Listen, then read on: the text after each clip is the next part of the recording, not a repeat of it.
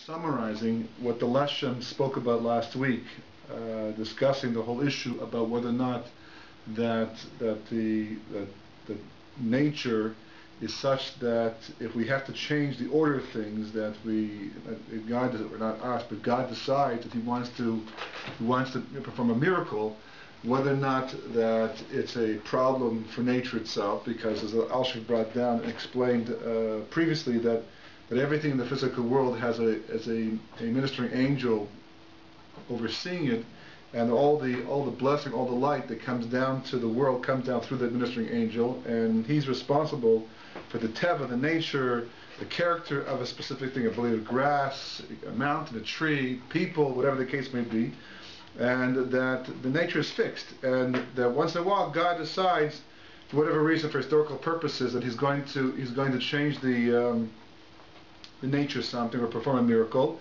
and that means cutting off the shefa, cutting off the flow, cutting off the light that comes down to that specific thing, and that's painful for the sar, and that he doesn't want to do it, but God made a contract, a contractual agreement with that thing at the beginning, that you can't complain when the time comes that the Jewish people have to cross the sea, and the sea has to act in a way it's not the way that seas normally act. You can't complain, because that's the reason why I made you in the first place, and you have to agree to that, and that's the way the Eliyashiv leaves it. The Leshem asked the question that how is it possible, because we have other midrashim that seem to contradict that idea, that not only did Gabriel was Gabriel willing to go down and act in the place of water, even though Gabriel, the angel Gabriel, is in charge of fire, and the nature of fire is to, of course, make more fire, to burn things, but Gabriel suggested and even volunteered to go down and act in the place of water and put the fire out when Nebuchadnezzar put Azariah, Mishael, and Hananiah into the fiery furnace.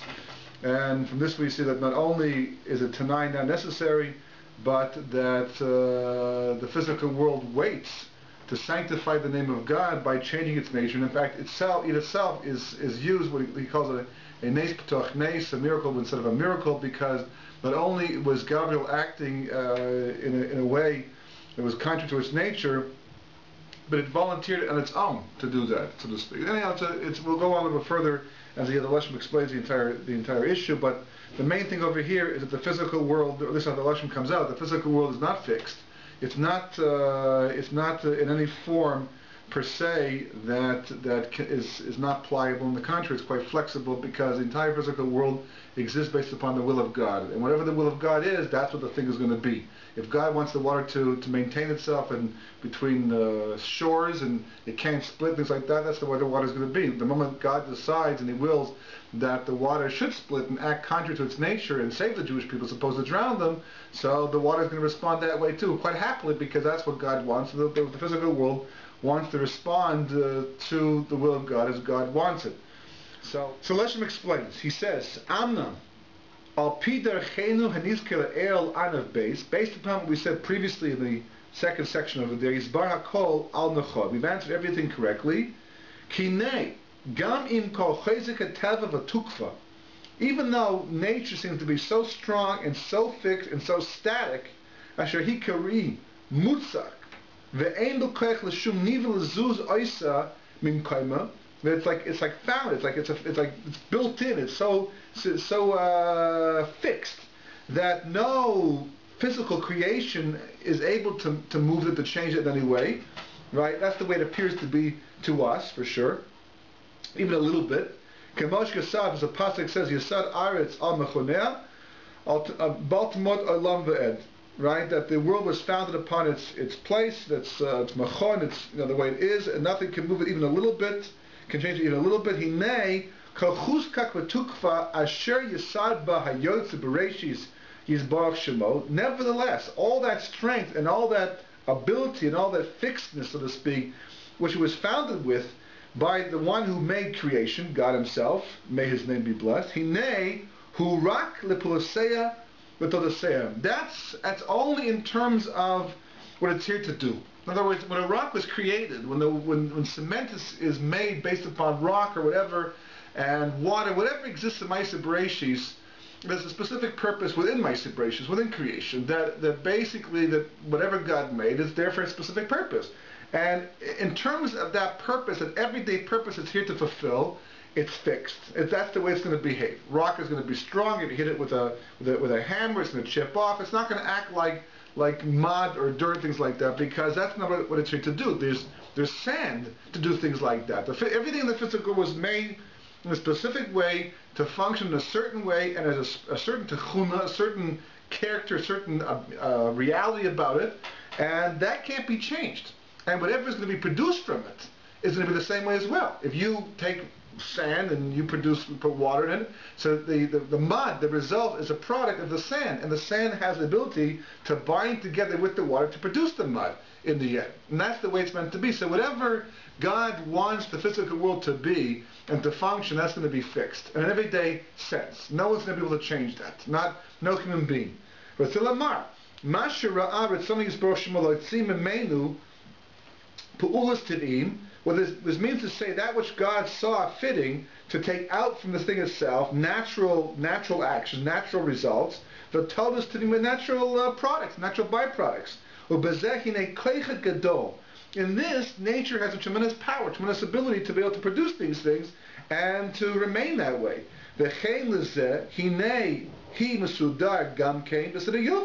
And we also see the world is organized in a very natural, a very orderly manner, that you take the water, you put it in the sand, you produce the mud, or you take paint and you produce paint. Whatever you're producing, there's a seder to things that you have to follow to actually produce things. So you want to make a table, to cut, grow the tree, cut down the tree, refine the wood, sand it down until you finally make a table. That's the way God made the world in terms of the natural reality of what it's going to produce. But the asher aim lahosif ve'ain lagrua. We can't add to that seder, and we can't take away from that seder. That's the way the world is made. That's the way God intends the world to function that way, and we can't change it. We're always manipulating. God is a boira, meaning that God can make something from nothing, and man is a yotzer. Yotzer is something that takes that which exists and creates from that thing. So all you're basically doing is manipulating. We're always working within the laws of nature. We can't break or bend the laws of nature. As much as we try to understand them, and whatever we do, even the magic that we perform, so to speak, magic tricks or whatever the case may be, whatever the world is doing or is being used for, by definition, it cannot do that specific thing if God did not build into the nature of that thing that specific thing that can be done, or produce that specific thing. And we can't change that. Right? Amnam, kol zeh, all of this, hine haya rak be'im shahaya retzoyin yisbroch shemo, lamsi osa l'tzorech mitziusa. Levad. That's only talking the case when that the thing is only meant to exist in its natural form as it was made for creation. It's got a purpose, this is by separation. As long as it's fulfilling its purpose based upon the original intention, nothing's going to change. Upolasa, levat, and for that which it was made to do, right? Wood producing, that you can light it, make fire, right? Fire was meant to come from wood from the beginning. Even though if you look at a piece of wood, you wouldn't see any fire, what would indicate that it would burn and create heat and warmth and light, things like that, you wouldn't know. But once you bring a match to that log and you light it and it begins to burn and produce the fire and the light and the warmth, whatever else, or destructive powers, that was built into the wood from the beginning of time. That's what God meant. It was a potential that man happened to discover. But not for any other purpose that may not be noticeable. Muchuvan ba. That's intended in that thing. In other words, we look at the physical world, the trees and the grass and the ground and whatever the case may be, water. We look at it and we watch it functioning and we experiment with it and we assume that based upon the things that we can see, that's all the potential it has, because that's all it's meant to do. Water extinguishes. Who would ever think that water could be used to light something? Right? Fire burns. Who would ever think that fire could be used to put out fire in the air? It's not a purpose that we can see built into the thing itself. Right? So, for example, when the famous story of Chinim Mendoza, when his daughter comes and says to him, Shabbos night, that Abba, I made a mistake between the vinegar and the oil. I lit the vinegar by accident in place of the oil because I guess they look, alike, the same type of bottle. It reminds me of the story personally that, she tried to light she lit the vinegar by accident. She realized after the fact it was already Shabbos. when she lit the candle. She couldn't put it out. She came running to her father and said, Abba, we know, I made a mistake. I lit the vinegar by mistake. It's a problem over here. I mean, this is not nature. Something very bizarre is happening over here. And he answers back with the famous answer, what's your problem? The one who said that oil should burn can also say that vinegar should burn, and vice versa. But if you go to school, you take science and chemistry, it's not built into the chemistry how it's possible that should be the case, because carbon atoms burn. But the reality is that we know they burn because they burn. Not because we thought they should burn before we got there, but rather someone lit a piece of wood one day and it burned, and we noticed that carbon, is produced, and also is that which is combustible. So we realized that from that point onward, if you want to burn something and you want it to be combustible, it should be made a certain way and made of a certain material. But the reality is that that's a front. That's just a veil. God's using the chemistry, the nature of that specific thing to make us believe that that's the reason why the thing is burning. But the reality is that God's making it burn. And when Chaim ben Dosa is telling his daughter that if you believe that oil should burn because intrinsically oil burns and not because God is telling it to burn, and the vinegar does not burn because vinegar does not burn intrinsically, that's your belief, then basically this is called a miracle. You're going beyond the boundaries of nature. But on my level, where I realize that everything is a function of the Ratzon of Hashem, a function of the will of God, and that oil only burns because God says it has to burn, and vinegar doesn't burn because God said that vinegar should not burn, right? That he can switch it around just like that, in which case, it's the same thing. It's all called nature by me, because miracle is nature, and nature is the miraculous way because it's all a function of God's will, as we'll see, he explains later on. But I remember one day of Shabbos, when I was actually setting up the candles to light, and happened to be one of the few times where the company that produced the oil also produced the vinegar we had in the house in the exact same bottle, but they were labeled differently, of course, but I didn't pay attention to that because every week I use the same bottle to put the oil in, so I just automatically poured into the little glass thing, and the first time I poured, I realized it was clear liquid. It was not yellow like the oil, but it was actually vinegar, and part of me said, light it, see if it burns, It didn't go so far. I wasn't so chutzpah to do that, but it was certainly a very tempting situation. Anyhow, he says, V'az hinei haya pu'ulaso yizborach shemo rak al derech pu'ulas b'nei adam. Right? When there's no pressing need to use the physical world in any other way, then it was intended to be used from Ma'aseh Bereishis onward, then God acts like a human being in this respect, which is what? Right? She'ach gamar pu'ulasoi. After man finishes what he's doing, he builds a house, he walks away, right? There's no real pressing connection anymore between this table and the carpenter who made it, right? Where's the carpenter today? The carpenter is someplace else. I don't even know if he's alive anymore. And he went away. The table's still here, functioning perfectly, exactly as the table is supposed to function, as intended to, the moment that he finished the table in the first place, right? There's no difference. Likewise, God made Ma'aseh Bereishis, he made creation. He made it in a way that it appears as if it's on automatic pilot. On autopilot, as if God has walked away, because he built into the thing itself of a certain nature, and it's functioning according to the specific nature that God wills it to have. So therefore it looks as if God's walked away and the thing is running by itself. Of course, God runs everything, every single second, as the rabbis point out. Nefesh HaChaim explains that every single second God is recreating creation. Every single second is creation happening all over again, which means always going to be a function of the will of God. But at least for appearance sake, it appears to us as if God made it and then walked away. That's why people get fooled and duped into believing that the world's an autopilot, which of course is not the case, but that's the way it appears. But certainly by a human being, when he builds something, the existence of the thing itself is not dependent upon the person remaining attached to it, unless of course you build it that way. If you decide to be one of the columns holding at the front of the house, right, and then you walk away, the whole thing's going to collapse, that's a different story. We're talking about a normal situation. You make something, and you walk away from it. Writing books, for example, always amazes me that you work so hard in the book and put your mind and your heart and your soul into writing a book, and then about 3-4 months later after it's finished, it's like you never wrote it. There's almost no connection. I wrote that, I look, see the words, it must have been me because I remember this, but there's no connection, and the book certainly does not depend upon your existence. I mean, how many authors have gone and left this world, and the books still remain.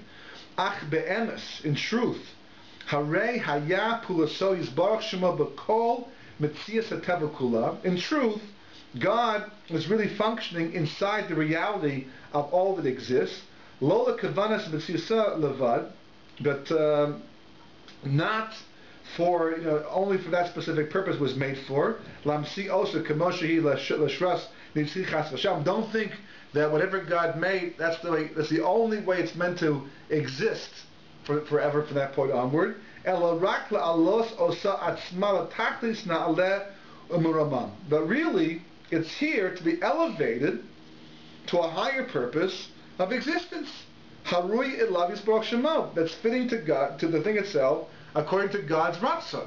Like we look at the physical world, we have no idea that things have potential to be used for something very innovative that goes way beyond the tachum, the boundary of that specific thing that we thought to have. Sometimes we call it industrial engineering, where we can find new applications for things we never thought, but that's still working within the realm of the physical. But the sea, for example, is a perfect case in point where it split when it had to. It's not something that industrial engineering is going to be able to arrange without building walls to hold the water back. But the sea had an additional purpose that elevated it, and elevated all of water by going against its assumed nature and splitting, and the result was the Jewish people, it became a vehicle for freedom as opposed to kill them. Asher hu ne'elam mikol bria, and that secret purpose is hidden away from all creation. We don't know what everything will be used for in the end. As it says in Yeshaya, Ayin la rasa Elokim zulasachad. No eye has seen but you. Usually it's talking about the future, lasi lava, but it's being used in this context, referred to the hidden, deeper meaning of all that exists will have a purpose beyond that which we perceive at this present time. V'hinei omed kol teva kulo tamid me'es hivasda ad sov zman kiyuma. Rak tachas oisa kavana hatachlisa shaba. That everything that exists in creation exists from the beginning of its existence until the end of time, in a direction based upon the fulfillment of its ultimate purpose, which may not be noticeable to us, but it's known to God and built into the thing itself specifically. Right? Very important that God never, ever removes His providence from that specific thing. God's always watching everything and taking care of everything. Vehi misnaheges tamid rak b'hanhagaso yisbar shemo. Whatever we're talking about, the physical world is always functioning based upon the way God is directing and guiding it and overseeing it. Levad. Hein b'kiyuma b'hein b'chol shinua. Whether we're talking about the maintaining of its natural state, that's God the entire time. He's doing that, right? He's the one that's making it function that way, even though day after day after day the sun rises pretty much the same way as God doing it. Or b'shinuya, right? When the sun stood still for Yeshua to fight the battle, right, and to win. So that was God too. Whether we're talking about the natural state of existence for something, we're talking about the miraculous state of existence for something, that's always going to be God, and His anhagi, His running the world. Hakol rak la'oisa hakavanas hatachlisa is based upon the ultimate purpose this thing has in creation, in the master plan of creation. V'harei omed hanhages kol hateva kula tamid rak b'tanai, right? And everything stands, the way that things exist and function in this world, naturally speaking, is always going to be only on tonight. Meaning that you can be water and you can remain inside your shores and do nothing else but lap up the shore and sink ship and whatever is going to happen to the water. The entire time I say this, that's what I want to do. But the moment that I have an alternative purpose for you, right, or fire, whatever the case may be, and I want to do something that's beyond what normally happens, you got to do it. That's the way I want you to function. In kiyuma, hu yafel lafit tachlis mechuvan ba az miznehega b'kiyuma. Right? If existing in this present state of reality satisfies the ultimate master plan for creation and nothing needs to be changed in the time being. So then God leaves things alone. The trees grow naturally, and the wood functions like wood, and water functions like water, and everything follows a natural course of action. As long as what's going on right now fits the bill for the master plan of creation. The im love, if not, if for some reason history has a demand that requires a change of teva, az misneheg kol habriya b'shinu teva ubetula. Right? Then what happens basically is that creation will change its nature. Nature will be changed, and the laws of nature will be batal. They'll be obliterated. They'll be canceled. They'll be overwritten for the time being. Shahu ben hagin nisis, and this is what we call the miraculous way of running the world. Hashalel kol teva vehi chutz teva. Right? It basically cancels out nature. It's a tad of nature, or the malan teva legamri, and beyond we call supernatural. You know, there's a lot of focus today, even in the Western world, on supernatural. All these movies that have come out in the past 10, 15, 20 years that deal with supernatural realities. They had different names for it. They tried to naturalize it, but the reality of all of it is that people know that there's something paranormal about creation. There's something supernatural about creation. There's a tremendous fascination with how nature can function in ways that go beyond the everyday limits that we seem to see and be bound by. But the reality is that we sense that. We realize that there must be more to life than meets the eye, and that's certainly the case. And when that happens, then God performs the necessary miracle to make it happen. V'hi nimsheches v'ois ha'es, and it flows for that specific time period. U'mechuvan mimeni yizboshim lavad, right, from God Himself. Bli shum hislavshus b'koich hateva klal. This specific little statement over here is a very important insight into what a miracle is and how a miracle actually functions. Because he's saying for the entire duration that the miracle is taking place, God is the one making it happen.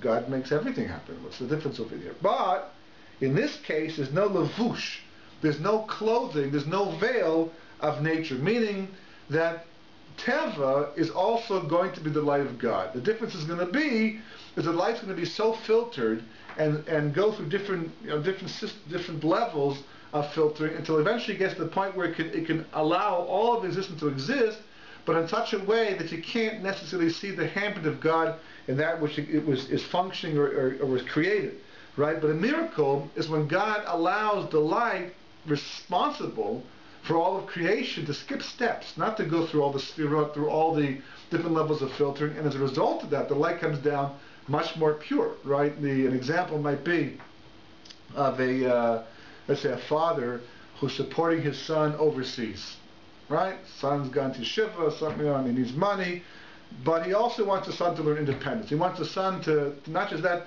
but also to realize that his father is the one who's helping him out, and to make an effort to thank him. So what does the father do?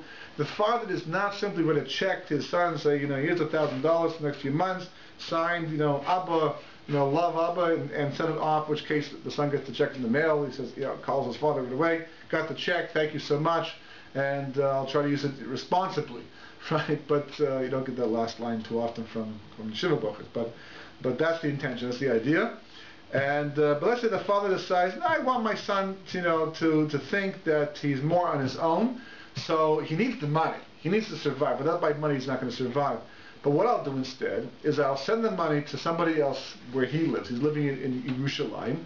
So I'll send it to someone in Yerushalayim. I'll tell my son I'm not going to support him for the next few months. Go get a job, right? And he'll get a job working for somebody who I will pay to hire him, right? So really, he's not really working that hard, first of all, and whatever money he's making, it's more than he actually deserves, and they wouldn't even be hired in the first place if I didn't give this specific person the money to hire him, right?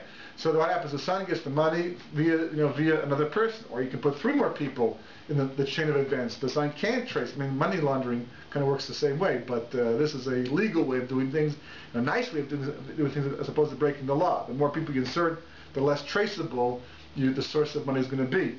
So, the son decides, wanted to track down. He says to the man, why did you hire him in the first place? Why are you paying me so much? And he gets through one person, the second person, eventually traces back to his father, realizes it was always his father's money in the first place. That would be called teva. That's the way God works with teva. He's funneling his light through different attributes, different systems to come down to us, it's more filtered. We can't always trace that light back to God.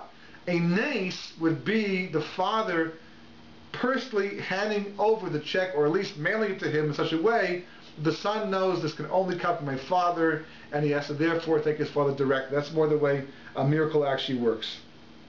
So he says, Belishum, his labshus bekoich teva klal, there's no clothing of nature in this thing whatsoever. Vehi chadash mamash, it's a new thing completely. Right, that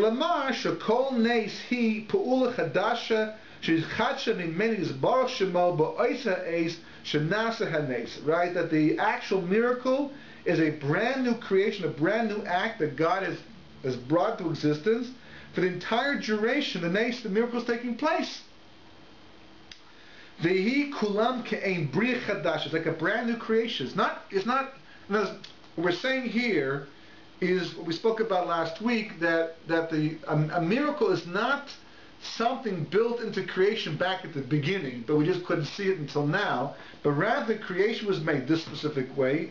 The splitting of the sea was not put into Ma'aseh Bereshis, but rather at the time the Jewish people were crossing the sea, a brand new creation came into being because of the will of God, and that was that water should be able to split, divide, and allow the Jews to cross over. That's the way that is explaining it. From this we see shekal chuska v'tukfa, all the strength and the forcefulness that of nature itself. Shamayim asher leia ein lahos v'menu v'ein l'gru, which we said that no one can add to or take away from. It's just a fixed reality. Hinehu rak l'navroyim atzman. That's only talking with respect to created beings like us. B'asher shekol yesod v'mehein ba u'mimena, whose foundation is in her, and from it, so to speak. We come from that same world, so we can't change the world from which we came. We're part of it. We're bound with the same laws. We're a function of the same reality, the same laws.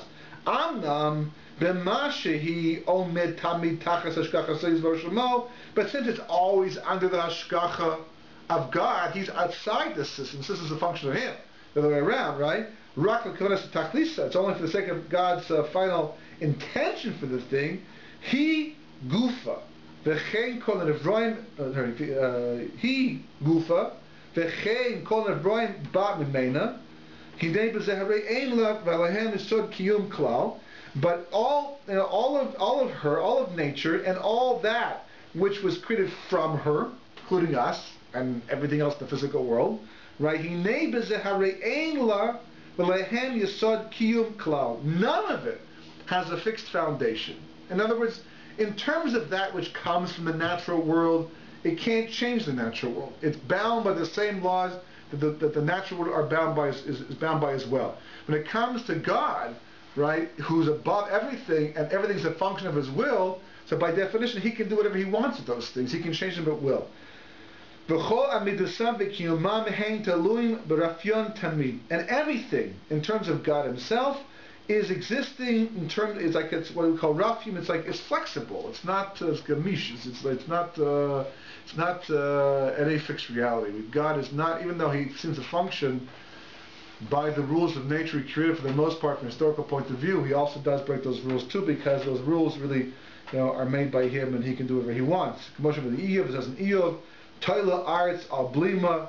God established the world on Blima. The word Blima means like nothingness. The word blima, right, without anything, without substance. V'chein sham pasuk yud aleph amudei shemayim yirfu, that the pillars of heaven are soft and flexible. Ki ein lehem kulam yesod kiyum kol. There's nothing in the physical world or the spiritual world, for that matter, is fixed when it comes to the will of God. When it comes to the will of man or the will of anything else in the physical world, it's fixed. You can't change it. You can't add. You can't take it away. When it comes to the ratzon of HaKadosh Baruch Hu, comes the will of God, nothing. It's just the opposite. Nothing is fixed. V'chein sham tes v'matik harim v'lo yadu. Magis eres m'koima. HaKadosh Baruch Hu, shakes, moves the ground from its place. V'chula oimer v'cheres v'lo yisrach. K'mosh zav hu mishum shekovet tzonei behem hu rak lekavanas hatachliso manhigosa osam tamid rak leoisa hakavana. Because everything in the physical world, everything in the world itself, is according to the will of God, always in terms of the long-term master plan for creation. Everything fits in like a piece in the puzzle, and God knows that. We don't always understand that. So therefore God did not give him such a fixed reality. We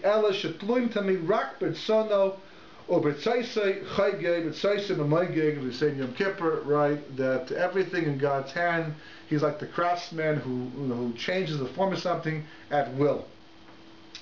Right? As we said before, all that God chooses to do, he does.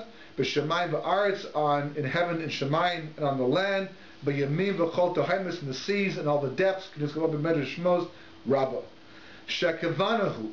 Al kol shinui hateva. That specific verse, that specific medrash, its intention is specifically talking about the changes in the natural order of things, which of course is miracle. Kol anisim kulam, all the miracles. That's what it means. That all that God wants to do, he does. Right? All he desires to do, he does. Meaning that when God desires to change reality and make a miracle, he does it at will. Also there's an Eov regarding this, in his Gila'el, Oyser Gedulus, and in Chekiv Niflos Ani Mispar. God makes great things, you can't even investigate, you can't even see how big they are, and wonders beyond counting. Now Kopanim, who Kietev Vishnui, just to summarize over here, to bring it to a conclusion somewhat, that whether we're talking about Tav, we're talking about the natural order of things, we're talking about miracle, right? Shuhu and Hagis Ateva and Hagis Anisis, which is the divine providence of nature or the divine providence of miracle. Shneim Shekulim Hein. They're both equal, right? They're equal to each other, right? They counterbalance each other. V'yasod echad l'shneim. There's one foundation for both of them. Shuhu rak v'tzana levad. The natural world and the miraculous world, they're both equal in this respect. They're both a function of the will of God. Only. Asher lakvanas hatachlisis, and according to the long-term master plan for creation. Am ata shel kol mesher zman dekim al mazeh hinehu hovoso had reson lamba. But the entire duration of alom mazeh, history as we know it, is that master plan, or that final purpose for the thing we're talking about, is hidden from us and not only to God. So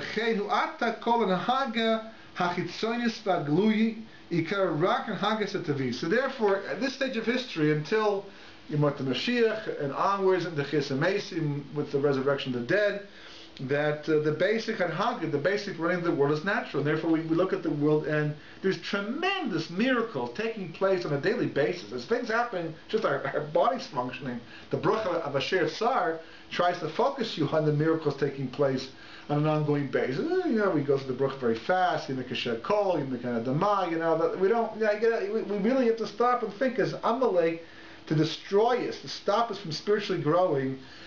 He desensitizes us. He tries to make it that we lose appreciation for the miracle of life. Again, as a doctor once told me, the first time that he had to deliver a baby was a phenomenally awesome event. It was like he was the doctor on call that night delivering the baby, and he asked him what was it like. It was awesome. It was absolutely tremendous. And 6 months later, I said to him, "Is the magic still there? You still feel that awe?" He says, "No, actually, I just pray, right? They won't call me my beeper that they can deliver another baby." It's like, life loses its value as time. The goal of a human being, the goal of Torah with respect to human beings, basically is to give us a system to allow us to become sensitive and to give us a way of life to maintain that sensitivity. That's the bottom line. We have to maintain that sensitivity. Bruchas and benching and all the things that we do in tefillah basically is a way to reconnect to that which we have to be sensitive about, and then to maintain that sensitivity. So if davening becomes just an obligation being fulfilled, that we don't use davening properly, we're throwing away extremely important opportunity to be able to be sensitive to the miracle of life and to maintain that sensitivity, which of course is what connects us to Hashem and makes us merit worthy for life, just for a natural, healthy life, as well as the miracles when we have difficulties, right? But the goal of Torah and the name of the game, and really what is supposed to distinguish the Jewish people from the rest of the nations of the world is a heightened sensitivity to the miracle of life that we're supposed to live with, which unfortunately we struggle with today, and maintain and try and teach the rest of the world about. To be an Or L'Goyim is to be that, to a large degree. And that's all a function of intelligence, of understanding, of enhancing one's intelligence. Just like, for example, a person who goes to university learns about medicine. So every day he goes and learns more things. He becomes very sensitive to how the body works. After a while, it becomes a profession. He loses that sensitivity. So we have to be, deprofessionalized, so to speak. We have to be people who are excited about life. In fact, when David HaMelech says the verse Me'es Hashem Haisa Zos, right? He nifas beinenu.